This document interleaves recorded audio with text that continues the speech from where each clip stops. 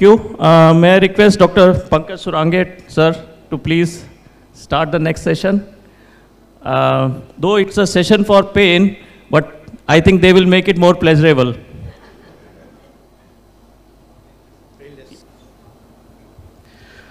Session on the chronic pain, and I'm not sure most of us here sitting here are the anesthesiologists. I think they are aware that pain medicine has become a new super specialty now. Are you aware of that? Anyone sitting here? Yeah, so pain medicine has become a super specialty now, because now we have DM in pain medicine in All India Institute of Medical Sciences, Rishikesh, and also recently the National Board of Examination, they have started a FNB program. That is post-MD, 2 years of FNB program. That goes through the NEET super specialty course.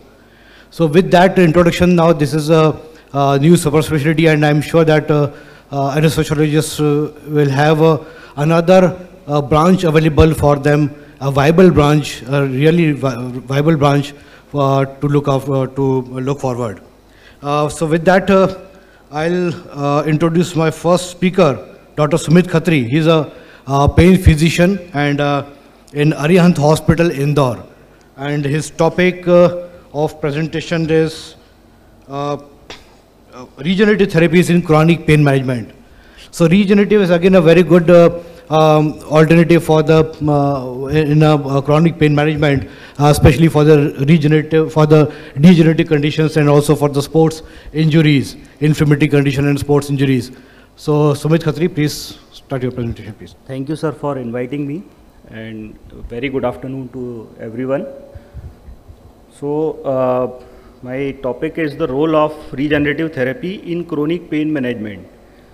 As we all know that the current available options in pain management are mainly focused on suppression of pain, like NSAIDs, opioid, steroid, RF ablation. Actually, they are not addressing the actual pathophysiology of the pain, and they are not treating the actual pathophysiology of the pain. But in regenerative therapy, we are focused to treat the tissue damage and repair it and regenerate it for the pain management. In using regenerative cells and growth factors, which stimulates and accelerates your body's natural ability to repair, rebuild, regenerate its soft tissues. Focused on the development and application of new treatment to heal and or restore function to tissues or organ damaged by the disease, trauma, age and degeneration. What was called a crazy science just few years ago is now treatment that is utilized by many board certified pain management physicians as an alternative to steroid based therapies. So what are the conditions where our regenerative therapy helps? Like first is degenerative arthritis, all peripheral joint including the hip, knee, fingers, and degenerative spinal diseases like spondylosis, spondylolisthesis, degenerative disc diseases, any kind of joint stability where there is a ligament tear, injury, labral tear, degeneration, meniscus tear, degeneration, joint hypermobility syndrome, and Ehlers-Danlos syndrome. And various tendinopathies like includes tendinosis, tendinitis, grade 1 and 2 tears, partial tears. Enthesopathies include osteitis pubis and medial tibial stress syndrome, very common in athletes, muscle origin pain and tears. And other musculoskeletal conditions like post-surgical pain syndrome, myofascial pain syndrome, fibromyalgia, complex regional pain syndrome, chronic headache and radiculopathy. So what are the options available in regenerative therapies? These are Hackett-Hempel prolotherapy, which is a dextrose therapy, platelet-rich plasma therapy, prolo-ozone, and others like vitamin D cream, phenol, low concentration phenol injections, glycerin, stem cell needling. Actually, this prolotherapy part is requires a very less investment, and it can be done bedside in clinic-based settings. So it is very easy to use, and it is a very good options as an alternative therapy as well. And stem cell is a big topic, so it needs a separate lecture for it. So I am not covering that part here. So what is prolotherapy? Defined in Webster's third new international dictionary is the rehabilitation of incompetent structures such as ligament or tendon by induced proliferation of new cells. So actually it is the balance between the growth factor and disrepair factor. The more are the growth factors, the higher the chances of successful therapy, and if disrepair factors are dominant, we may need frequent cycles for prolotherapy injections, and failure chances are high. A growth factor is a complex protein that changes the function of DNA, often by change in its shape, altering genetic expression in favorable way for its repair. Whereas disrepair factors are certain types of interleukins and metalloproteinases can render growth factor ineffectuals. So before going to dextrose prolotherapy, researchers has found that there is a proliferation of cells inside the body in a diabetic patients. That's how they came to know that dextrose can be used as a proliferating agent for regenerative therapy. Various diabetic researchers found the known effect of dextrose elevation on proliferation of vessels in the eye, which causes retinopathy, mesangial cells in kidney, and endothelial cells in major vessels. So literature found that many growth factors are produced when cell exposed to elevated glucose level. Murphy et al. Found that elevation of glucose from 0.1% to 0.4%, that is level found in diabetics, results in production of as many as 15 different proteins, including key growth factor for soft tissues, that is connective tissue growth factor and transforming growth factor B. So the various types of prolotherapy, it depends depending on the site of injection. Intraarticular prolotherapy, myofascial prolotherapy, and neurofacial prolotherapy. Neurofacial is very important. In intraarticular prolotherapy, it is a classic method. The injection location here is on the bony cortex or into the joint, and we are expecting the healing of enthesis of ligament or tendon, or improvement in joint health, or tightening of loose structures. Regional injection infiltrate the broad end territories of many nerve fiber that may be dysfunctional in chronic pain. So thus neurogenic mechanism is evidenced by the rapid instantaneous improvement that many patient experiences. This is far too rapid to be explained by structural repair in degenerated tissues. So structural repair will take some time, but these patients will notice pain analgesia, pain-free period as very early as compared to structural repair. And myofascial prolotherapy, it is the injection of specialized soft tissue of the bony cortex outside of the joint and below the subcutaneous fascia, and target includes musculotendinous degeneration, intrasubstance tendon or muscle tear, facial defects that prevent muscle function, or other facial areas invested with neovessels or neonerves.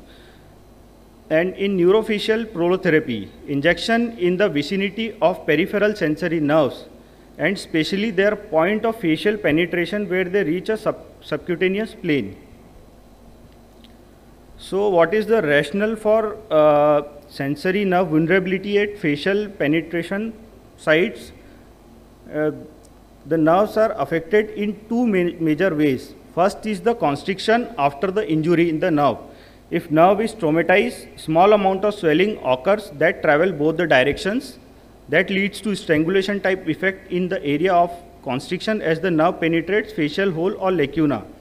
And the classic clinical example is Morton's neuroma. There is after minor trauma, we will see the digital branches of plantar foot. There is some swelling occurs at the nerve, which is called as Morton's neuroma.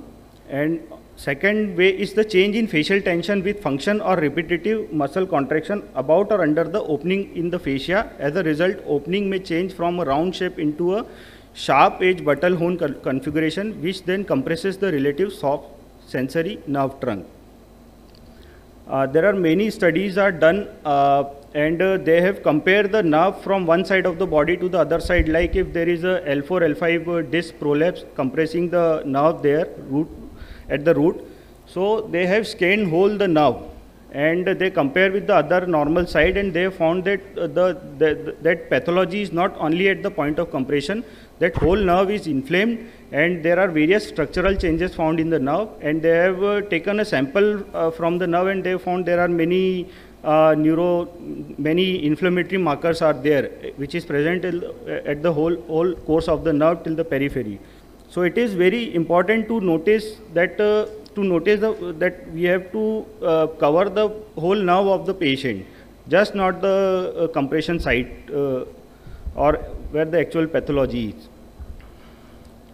So the nerve cells integrate and retrograde until it reaches the facial penetration point. The facial penetration point is proposed to become a site for self-perpetuating neuropraxia. This is a chronic constriction injury. It is a potentially a small step with additional trauma to reach an axonomesis state of small C fiber, which is viewed as a potential pathologic state in complex regional pain syndrome type 1. So this is the diagram showing a cutaneous nerve at facial penetration point. Proximal, there is a swelling, and post swelling there is a small chronic constriction injury point is there. So which should be addressed in the neurofacial prolotherapy. Now about platelet-rich plasma and its mechanism. Usually the 5 to 6 times of concentration of the PRP is used, which is as compared to blood. At the site of injection, releases platelet-derived transforming fibroblast and vascular endothelial growth factors. And during primary inflammatory phase of healing, platelet functions involve adhesion, aggregation, clot, retraction, procoagulation, cytokine signaling, chemokine release, growth factor release, and antimicrobial effects. Activated platelets also secrete stromal cell derived from factor 1 alpha, which supports primary adhesions and migration of mesenchymal stems or stromal cells, helps recruit undifferentiated cells to the site of injury, as well as enhance mesenchymal stem or stromal cell differentiation and proliferation. And these are the growth factors which are released at the site of injection. Platelet derived growth factor, which helps in collagen synthesis and protein synthesis. Vascular endothelial growth factor helps in vasculogenesis and angiogenesis, and transforming growth factor, which stimulates chondrocytes and cartilage growth and decrease the catabolic activity. So what is it is about the timing of treatment, which is very important, when to start the treatment for pain management. And ideally, a 8-week delay after injury before prolotherapy treatment has traditionally been recommended to allow the body time to self-repair.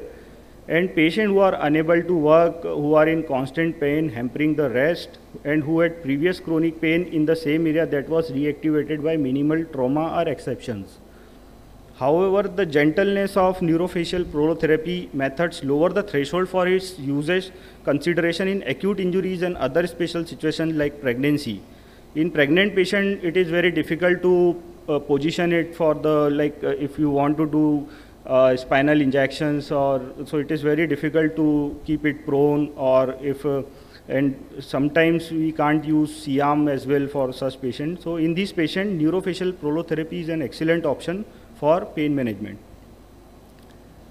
So before initiation of prolotherapy, discontinuation of all NSAIDs is preferable 2 days before treatment and 10 days subsequent to the treatment, because NSAIDs will, by its anti-inflammatory effect, can render our prolotherapy ineffectual. However, the mechanism of neurofacial prolotherapy may not be affected by NSAIDs use, because neurogenic inflammation is not prostaglandin mediated. So we can give NSAIDs while performing neurofacial prolotherapy. And intra-articular prolotherapy performed every 4 to 12 weeks. The cycle can be repeated after every 4 to 12 weeks. And neurofacial prolotherapy is used alone is best, if used alone is best performed at 1 to 2 week intervals. And generally 3 cycles are recommended, minimum 3 cycles are recommended for desired effect. And what are the solution and choices of solutions are there, and how they are prepared. Dextrose, the ideal solution recommended for prolotherapy is 12.5% solution, and we can easily get 50% and 25% dextrose in our OT. Phenol is more, if it is used for nowadays it is used for chemical neurolysis, but percentage less than 3%, and ideally 0.5 to 1.25% can be used as a proliferating agent. It acts by creating inflammation, but not more than 3%. Sodium morate comes as a 5% solution. 2 ml diluted in 10 ml syringe makes 0.5% to 1% solution for injection. And how the platelet-rich plasma is prepared. The preparation consists of autologous blood collection, plasma separation by centrifuge, and application of plasma rich in growth factors in affected area. High density platelet-rich plasma is defined as the autologous blood with concentrations of platelet at equal or greater than 4 times of circulating baseline levels. An average patient platelet count is 2.5 lakh platelets per DL, and 4 times of this is 1 million per DL, which is considered the desired benchmark for therapeutic PRP. So this is how we are preparing the PRP. We collect the sterile tubes with anticoagulants are there in first picture, and 8.5 ml in every tube is collected, which is a centrifuge for 4,000 rotation per minute for 15 minutes. And we can see the separated plasma from the RBC. RBC is settled down, and we are discarding the RBC part and upper 1/3 of the plasma, and rest we are collected in a separate tubes, which are again centrifuge for 3500 RPM for 10 minutes. So we are getting that some small, the third right upper peak, small RBC part, and this buffy coat is visible here, and we can discard the RBC part and upper 1/3 again, and ultimately we'll get 3 to 5 ml of PRP. So can we treat with just one type of prolotherapy and expect to affect all nociceptive sources? Presence of pathology at several levels of the posterior MI or at different branch level of peripheral nerves may suggest that the optimum approach is combination of several levels of prolotherapy. Now about prolozone, it combines the principle of neural therapy, prolotherapy and ozone therapy. It involves injecting combinations of local anesthetic, inflammatory drugs, vitamin, mineral, proliferatives, and ozone oxygen gas together. And ozone was exerting its healing effect through the process of oxygen utilization, and minerals and vitamins are used to work as a substrate for oxygen utilization in damaged tissue which are often deficient in oxygen.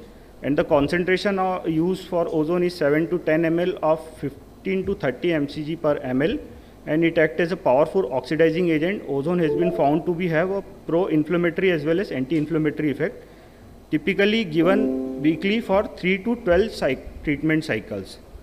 And little about vitamin D cream, how it works.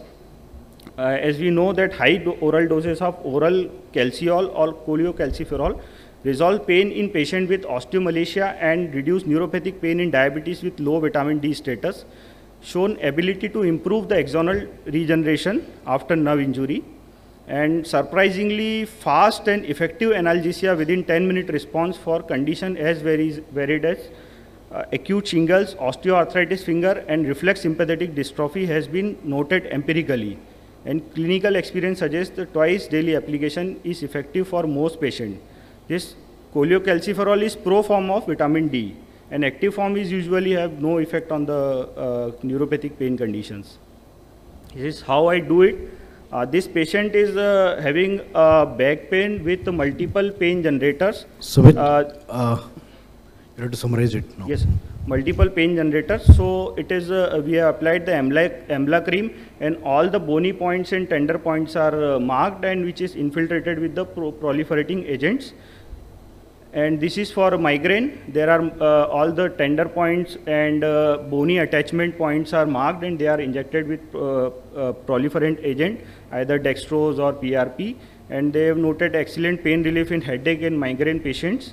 This is for knee joint. You just mark the nerves and injected the knee joint with the proliferating agents.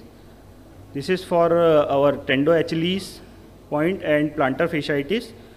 And these are the points for our shoulder, neck pain and headache. And the second pick is for CRPS.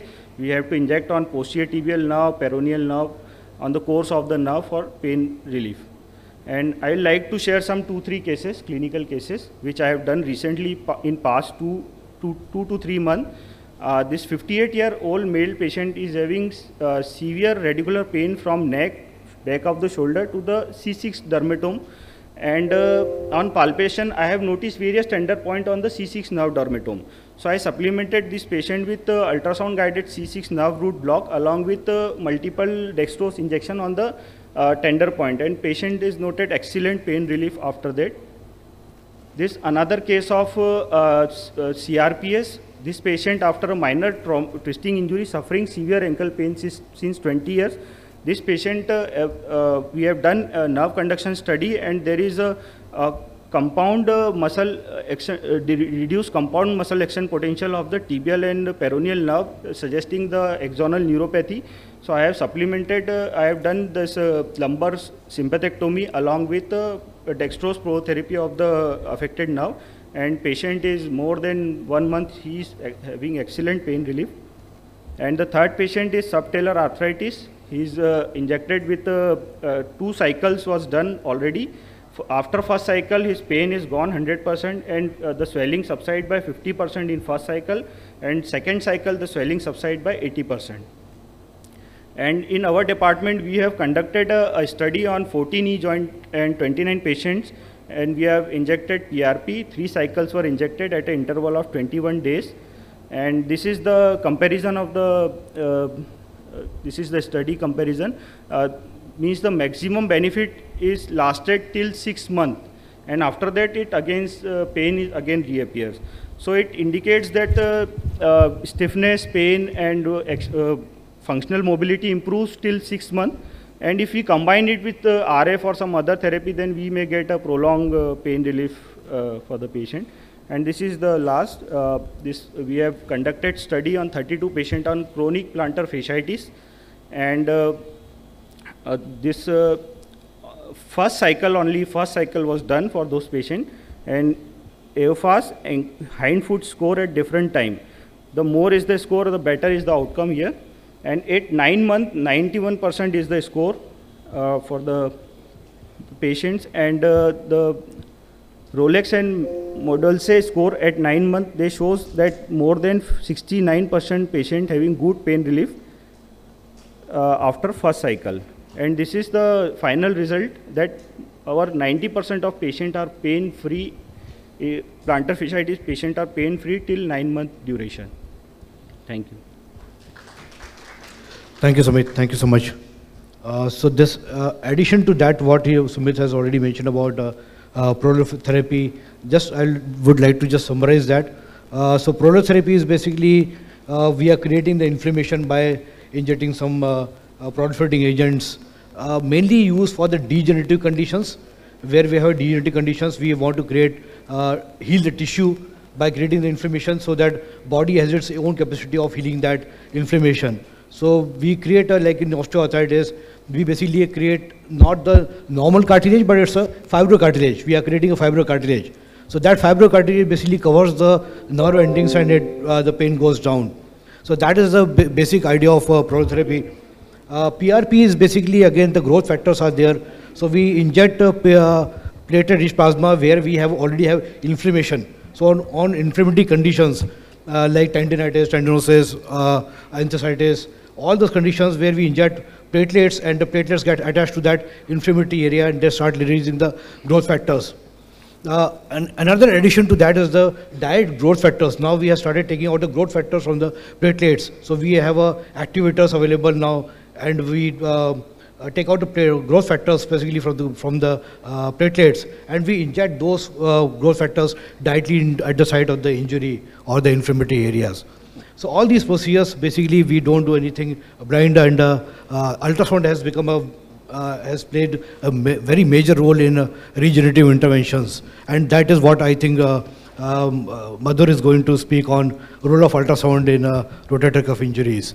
Thank you, Sumit. Thank you. So I'll invite Madhur for his lecture on rotator cuff injury management, role of ultrasound in musculoskeletal ultrasound.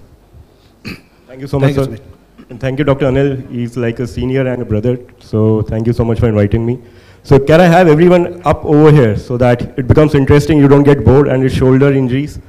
So yeah, come up. I'm not going to bore you much. Boss, slide laga do. So basically anesthetists will definitely get one day or other the neck, back and shoulder injuries or some kind of shoulder problem. So how many of you are suffering from some kind of shoulder rotator cuff pains? Great, sir. So I can see it's not going fully, totally. Some adhesive capsulated and tendinosis already over there. So yeah, please change the slide. Yeah. Okay. So video आप ही को चलाना पड़ेगा क्योंकि सारे videos इधर से आप कर रहे हो. Okay. So we'll talk about some bursitis, tendinosis, tear, arthritis, adhesive capsulated and calcification. And so this is a blank slide. Just be blank because few things are new for you, few things are different for you. So when we get shoulder, just remember interventions are not the mainstay. Interventions will help you break the cycle. The regenerative procedures may kind of take it back to an extent, but the main part is your rehabilitation, and that too you should understand how your scapulothoracic movements work. So simple exercises, if you have pain along the pectoralis, that means you have a tight shoulder. So just check it. Everyone should check it. Just check along your pectoralis. Just open it up and check it. If you feel some pain, do you have some pain? No, good, nothing, no pains over here, no rotation movements and all that, that's good, everyone is perfectly fine then. So everyone is fit and fine. So if you get it, anything above 90 degree, any pectoral pain, just remember your shoulders are getting tight, you need to release them, okay? So before you start, warm it up and then start your procedures. So in ultrasound, this is how the biceps tendon looks. This is a normal biceps with a humeral artery over there, all right? So that is how it will look. I'm not going to in details of it. Next slide, please. And this is how a peritendon fluid accumulation and chronic biceps tendinosis looks. So this is an acute on chronic tendinosis. Please play. पीछे वाला उसको play कर दो. Last वाले हाँ आपको play करना पड़ेगा. हाँ yeah. So you can see that fluid accumulation. So it is a short axis view, and then I'm taking a long axis view. So that's the biceps tendon, and you have some peritendon fluid collection. So if you aspirate, there will be 1 or 2 ml which will be coming out. And every time people will say, this is painful, and this is coming down, this is radiating down towards my arm. It could be confused with a cervical radiculopathy. So shoulder, always look for neck, neck, always look for shoulder. That's a combination you have to do. Next. So this is how a very simple, good shoulder will look. Usually we don't get these kind of images, but this is a normal shoulder. That's a humeral head, and that's the synovium. That's a subacromium subdeltoid bursa over here. The fluid which I am showing. Usually you won't get the fluid. Sometimes it's mild fluid collection is always there. And this is the deltoid muscle. And this is the supraspinatus. This is the footprint, the muscle belly. And usually most of the tears, they happen at the critical zone. Very rarely the intrasubstance tear that happens with a lot of sports injuries, or if you have abducted it too much. Okay, so usually you'll get patients with these kind of tears. So this is how it looks. You go down, you go up. So, and these are the muscle septae in between. These are the muscle septae. So this is a good shoulder, a young shoulder, which is kind of good. All right, next. So now we have a person who had a tear. The same slide, a different person. So this is the tear over here, and this is the retraction. Sorry, I couldn't blur it up, just made the video recently. So we are just measuring. So the person has a supraspinatus tear. Thoda back chalega na, isi pe. Yeah, just pause. So this is the supraspinatus muscle which has got totally torn. So this is a complete full thickness tear. Reason, there are 2 elements. One is over here, and there's a retraction. And that retraction is more than 1 centimeter plus. And there is a dumbbell shaped curve.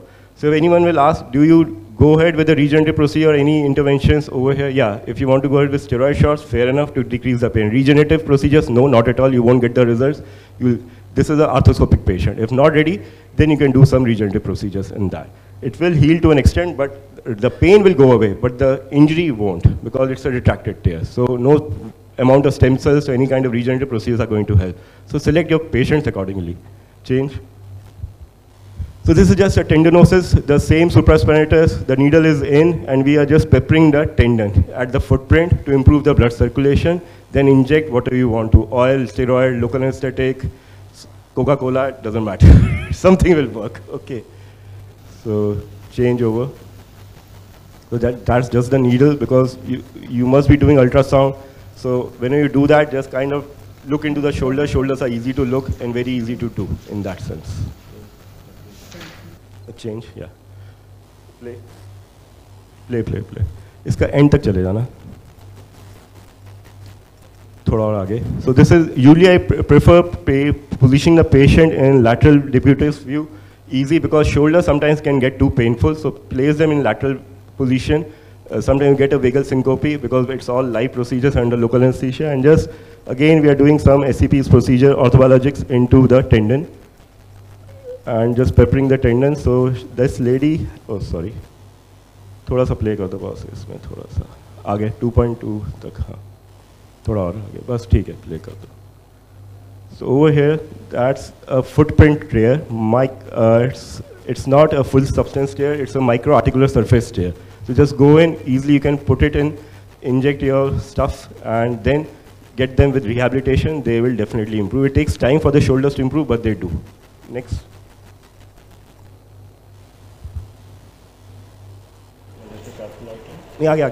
So this is capsular dilatation. So as the gentleman over here said that he was not able to raise the arm completely to the 90 degrees, so that is adhesive capsulitis. And it's a kind of a mixed term because you get the capsule thickening, along with that you get some tendinosis. So these days, amount of volume hydrodilatation, you can do it with saline, you can do it with any other product, will definitely open up the capsule and then immediately start mobilizing the shoulder. It's just what the surgeons do in their OT. To mobilize the shoulder, you either do it under general anesthesia or do hydrodilatation, and then take them up for local maneuvers shoulder. So the adhesive capsulitis will open up to an extent, and then go ahead with the physical therapy part. Next slide. So this is interesting. These days you keep on getting these calcifications because people are getting more active. People are taking calcium supplements, so calcium is getting deposited somewhere else. So this is a calcium deposit along the footprint.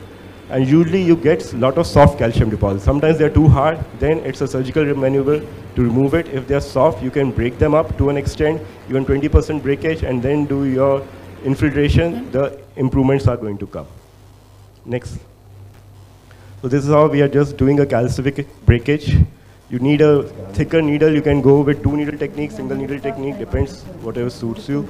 Just go in, out, inside, infiltrate, go in and out. It takes 10-15 minutes, and do some barotage techniques, lot of volume hydrodilatation, but not too much, otherwise you are going to break the tendons. So 10 to 12 ml of fluid along with this is going to help.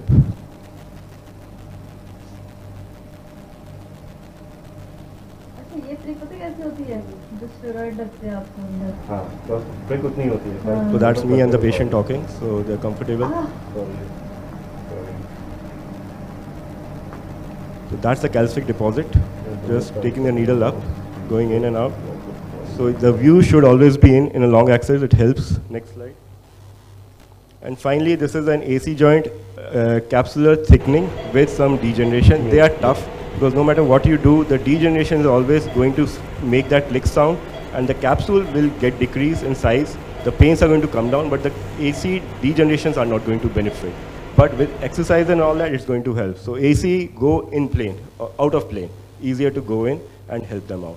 So I'll finish all the videos over here. But next step with shoulder is, once you get them done, always remember physical therapy in form of ultrasound, radiation, those things don't help. It has to be mobilized. And the mobilization will come from neck, the back, upper back, the rhomboids, the complete shoulder, and a lot of scapulothoracic movements, and a lot of pectoral releases. So if the therapist understands what you're doing, the results are going to be fantastic. But it's going to take its own sweet time, at least 2 to 3 months. So shoulders, the client has to understand that it will take time, but you have to work hard on those things. That I'll finish, sir. Thank you so much. Any questions? Thank you, Madhur. So as you rightly mentioned that a selection of cases is very important since we can do a lot of millimeter interventions. So that doesn't mean ki let's go for a trial first. So that should not be the approach with the pain physician. Like most of the physiotherapists, they do like this. Whenever patients go to them without understanding the pathophysiology or the basic pathology inside, they just want to give some trial of physiotherapy, right? So that should not be our approach. We are doctors and we are the specialist doctors and not in the super specialty category. So we must identify the pathology and then act accordingly. So we have limitations with the less invasive interventions. So wherever the surgery is required, we must advise the patients to go for the surgical interventions. Thank you, Madhur. Thank you so much. So definitely ultrasound has become a good tool for us nowadays for the musculoskeletal injuries and other interventions.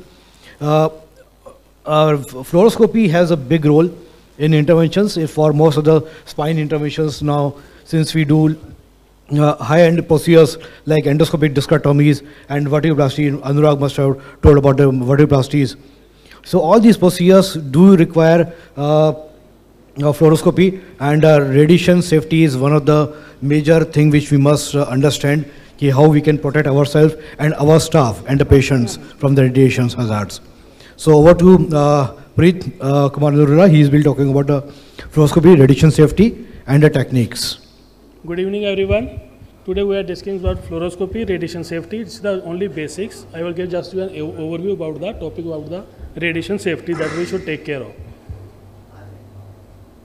Now there are some few questions. You need not to answer these. You just keep the answer in your mind. We'll discuss this later after finishing the lecture. What is ALARA? As long as radiology acceptable, as long as radiology allowable, as low as reasonably allowable, as low as reasonably achievable. Now next question. Maximum dose of radiation absorbed by the patient in lumbar spine fluoroscopy is in skin, abdomen, vertebra or spinal cord. Maximum dose of radiation absorbed by the physician in lumbar spine procedure is due to direct X-ray beam, reflected X-ray from the plate, reflected from the patients or beam that pass through the patients. Position of radiation source of the C-arm for AP view of the patient in prone position should be above the table, below the table, location does not matter, or none of the above. Now, does anyone have idea who is she? She is Midori Naka. The date is very important, August 1945. You will have a fair idea about the incidents.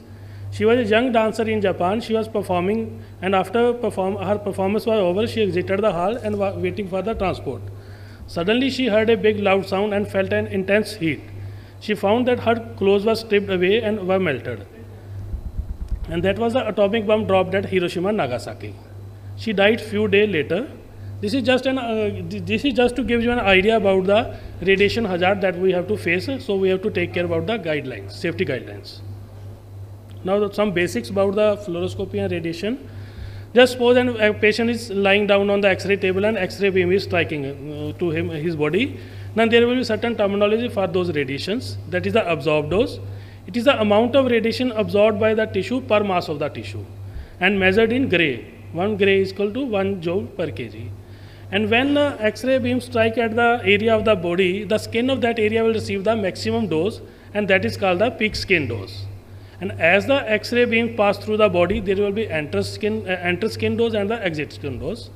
The effective dose, it is the biological measure of the radiation which can potentially cause harm, like the carcinogenic dose.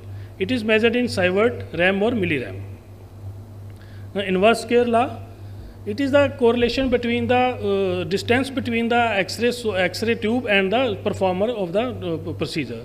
So the strength of the X-ray beam is inversely proportional to the square of distance from the source. If you are standing 1 feet away, then the radiation hazard will be less by the factor of 1. But if you are standing 2 feet away, it will be reduced by the factor of 4. So at about 6 feet away, you are almost away from all the potential hazards of radiations. Now this is the C-arm. Everybody has seen it, whether practicing pain or anesthesia. And there are certain parts. It is the X-ray tube from which X-ray is generated.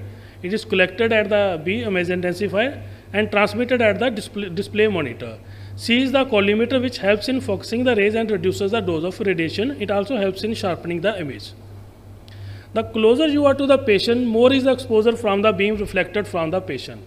This is a picture taken from a radiological journal. From here we can see that the area which is closer to the X-ray tube and at the patient, because the scattered rays from the patient's body will come to the doctor, so we have to stay away and follow the inverse square law for protecting ourselves. This is just to give an idea about the radiation we take in pain practice. See, remember about these maximum annual doses. This is the effective dose that we have discussed earlier that can cause harm. And these are the individual radiation which we take for the individual procedure. Now, many of these procedures are done under ultrasound, but yes, for kyphoplasty and spinal cord stimulator, we have to take the help of fluoroscopy, and that too for the long time. So, we should always take care about the effective dose and accumulated dose in our body. Now, certain basic principles of the fluoroscopy and radiation. What is ALARA? It is as low as reasonably achievable. Now, what do you mean by reasonably achievable? If you have to perform a procedure in real time, then you have to do it. But definitely you can reduce your exposure. That is by reducing the time of the radiation, then increasing the distance from the X-ray source, and then the shielding like lead aprons, thyroid shield, and glasses or gloves. Now, how can you minimize your exposure? What can you do outside the procedure room? That is the education. You should educate yourself and your staff for radiation safety. And then every institute usually have the radiation safety officer who can guide us and ensure that the safety guidelines are followed properly. You should timely update your dosimeter, which measure the accumulated dose in the body. And yes, fluoroscopy and other equipment should be maintained properly so that there is no malfunctioning. And you should take care of the lead apron. These should not be twisted, folded, and throw away in the corner of the OT. Always hang these in the hangers provided for them. What can you do during the procedure? The main is the communication. Suppose you have a over-enthusiastic technician who is shooting the X-ray, then you have a lot of radiation exposure. So always communicate properly with the fixed terminology like cranial tilt, caudal tilt, and or the oblique to the right of the patient, oblique to the left of the patient. If you will say right, left, up, down, then he will get confused. Then radiation will be more, exposure will be more. And avoid getting your hand in the frame. Avoid continuous fluoro wherever possible. Avoid the magnification, because with magnification there will be the increase in the dose of radiation. And use collimation. And certain points, especially for the pain physician, use protective equipments like lead apron, thyroid shield, glasses or gloves. Stand away from the X-ray tube, because it will have a lot of X-rays, lot of radiations. And if you are taking a APU and patient in prone position, then stand away, or a tube should be on below the table. And if you are taking the lateral view, then you should stand away from the X-ray tube. Use ultrasound wherever possible. And if you are a short-heighted person while performing a procedure, your eyes will come in contact with the radiation field. So always use the stool to keep your eye away from the radiation field. Now, certain points to prepare you for your clinical practice. Know your equipment. You should have a thorough knowledge about the equipment before buying this. Select your C-arm. This is the main machine that is used in the pain practice. So you should do thorough research before buying the procedure.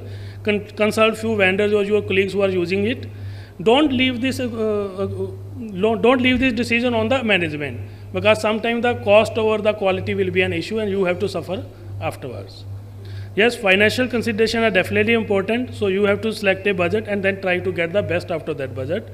Now prepare your site. What do you mean by prepare your site? Suppose you have got the best C-arm out of the market, but your OT doors are very small and you cannot wheel in this. Then that whole practice of buying the C-arm will be futile. So you should plan properly before starting your practice.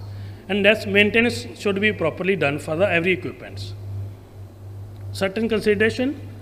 Own practices versus institution practice. If you have your own practice, you are the boss, but you have to do a lot of hard work and research before buying the equipments and selecting the OT design. And if you are in institute, then you have to coordinate with the responsible team, and the workload on you will be less. There are different considerations for government or private institution, and you have to follow their guidelines. Thus, radiation safety is the prime importance no matter in which type of practice you are working. If you are a single user, then there will be no issue. You can plan your case accordingly.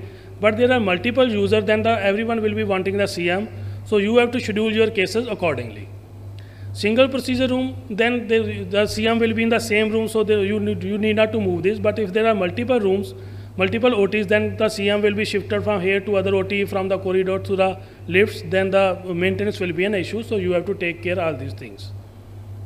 Now fluoroscopy and needling, that is the main part where everyone is attracted towards the pain management. Our body is 3D, but the X-ray shows the only 2D picture. Like here, you can see that the only 2D picture is shown, but in the CT picture there is the 3D. But because there is an added element depth in the 3D picture.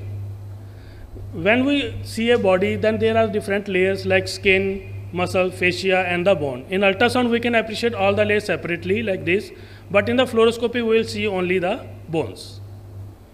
Certain important points before starting any procedure, you should have a thorough knowledge of the anatomy of that region where you are performing. If you do not know anatomy, no matter how skilled you are, you will always end up in the needling the wrong position, wrong anatomical region. So now needle manipulation, I will give you some tips, and you should have always correlate the body anatomy with the fluoroscopic anatomy, so you can have a fair idea in your mind about the 3D and perform the procedure successfully. This is the needle which we use, spinal needle, Quincke needle, in most of the pain procedure. Now when you put the needle inside the body, the tissue of the body will put pressure on the bevel of the needle. So when you advance the needle inside the body, the tip will move in the direction opposite to the bevel. It will never go straight. It will go opposite to the bevel. And for LOR, that is a loss of resistance, you have to train yourself. In the initial years, you can take some gauze piece and tape roll them and do the needling to have the feel of the LOR. And you should have a fair idea about the depth of the insertion. As we know, the spinal needle is about 10 centimeter. And when you are inside the tissue, you should have a fair idea that how much is inside and how much is outside. And do not move the needle when you are deep without checking for the depth of insertion. So always take a lateral X-ray to know the depth of the insertion. Because if you keep going in AP view or the oblique view, then you will end up in a deeper structure and that can harm the body. Now the gun barrel view that is mainly used, that is the end-on view. In this picture you can see that you can see only hub is visible because radiation, X-ray and the needle is in the same direction. In this direction of the X-ray and needle is in the same direction, so you will only see the tip of the needle. That is the end-on view. Now the certain points for the fluoroscopy, you should have a fair idea about the fluoroscopy anatomy. This is the spinous process, this is the pedicle, these are the transfer process, this is the lamina, and this is the intralaminar space where we perform our spinal epidural procedure. What is this? Any idea? Scotty dog or naughty dog? Actually this is Scotty dog, but it is very naughty because when we attend any lecture or workshop, immediately we see that this is a Scotty dog, but when we go back and start practice, this suddenly disappears. And we have to struggle a lot to find this Scotty dog.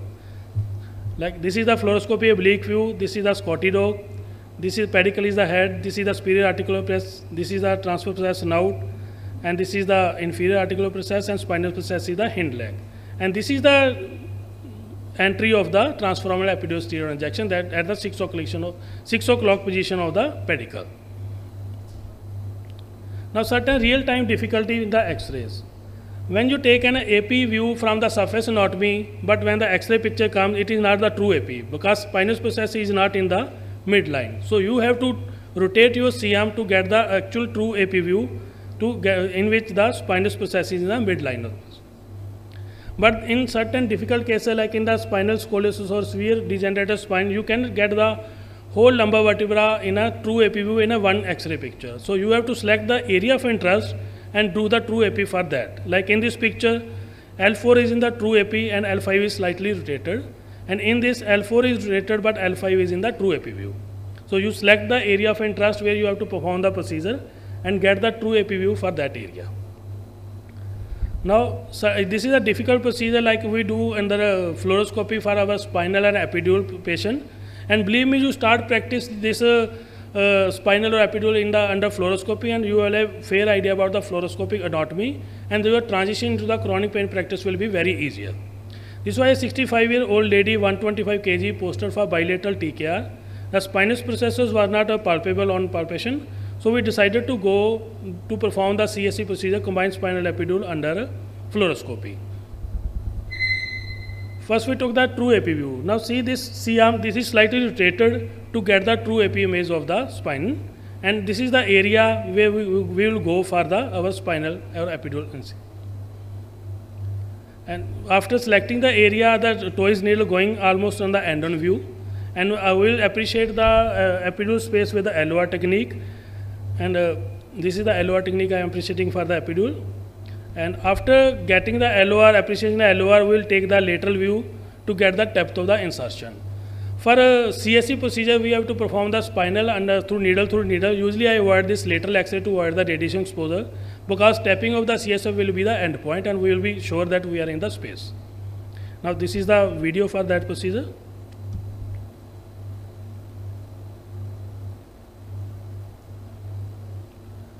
First we are taking the true AP view for the spine, then selecting the area of interest, giving local at the entry point.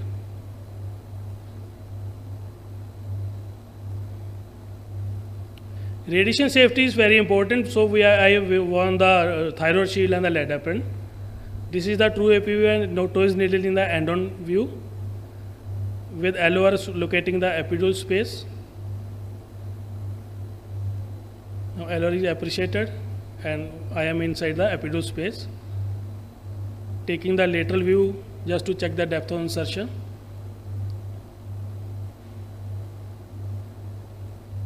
Giving spinal needle through needle technique.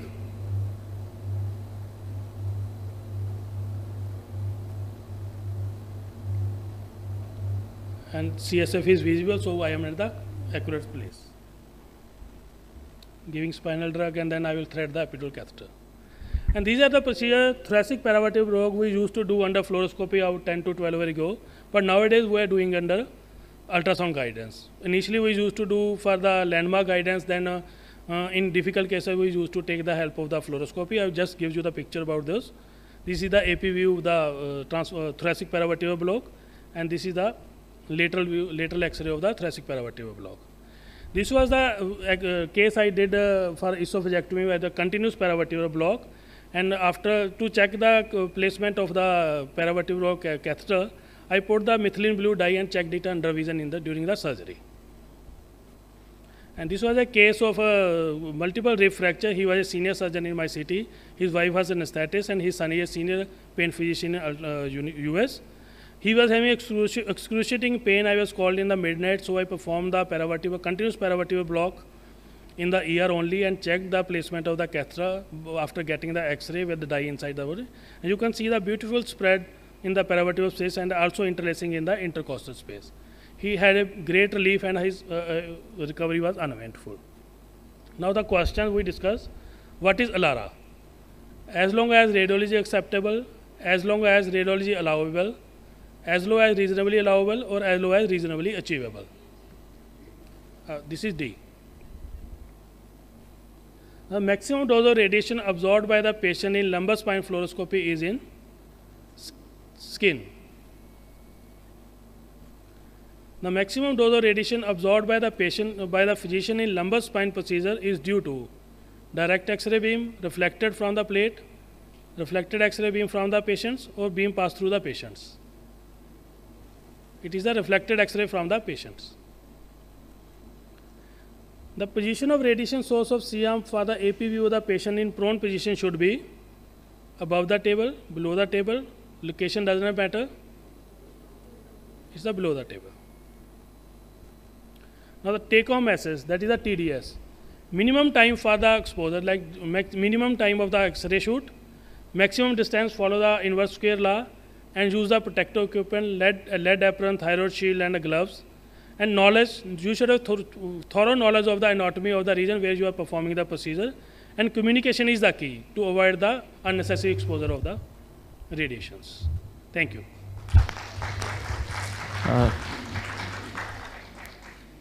Thank you, Preet. So I think with this we've finished the session. May I ask the faculties to come here, please, so that we can felicitate them. Thanks, Dr. Pankaj, for accepting our request and coming here over for us. It has been a very long association with you, and we really feel proud to have you here. Thank you very much. May I request Dr. Hetal to felicitate Dr. Pankaj, sir?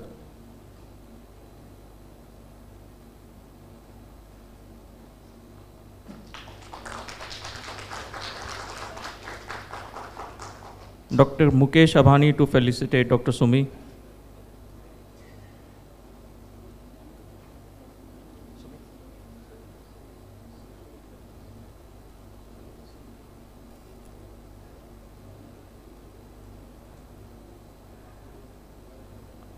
Dr.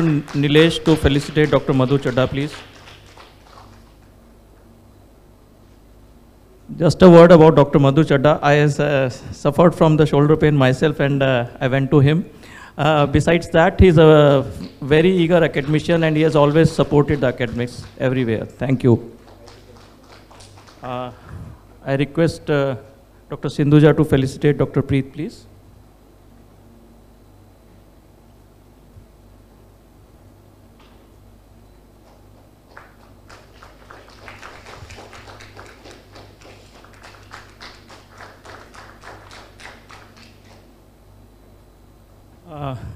With this, I think we can conclude this Tascon 22. With a very heavy hearts, the most painful are always the goodbye.